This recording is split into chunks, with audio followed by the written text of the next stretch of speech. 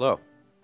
This is an instructional video brought to you by the LaGuardia Center for Teaching and Learning and the Office of the LaGuardia Student Success Mentors. In this series of instructional videos, we will be showing you how to utilize our online showcasing tool of students' personal and academic achievements, ePortfolio. Let's begin by logging in. Step 1.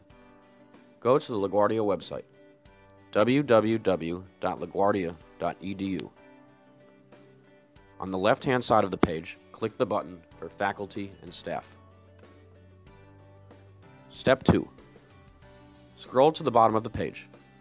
You will see 4 columns: Information, Technology Resources, Publications Media, and Student Links. You can access ePortfolio by clicking on the ePortfolio link under Technology Resources. Step 3. You should now be on the ePortfolio login page, which should look like this. Your login credentials are the same as your GroupWise email account. Log on to ePortfolio exactly how you would log on to GroupWise. If you change your GroupWise password, it will automatically change your ePortfolio password.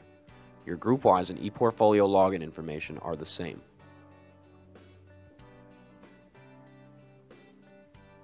If you correctly entered your credentials, you should now be logged onto ePortfolio. If you have never logged onto ePortfolio before, please agree to the user service terms and agreement. This is a one-time only occurrence and you will not be prompted with it again. Welcome to ePortfolio.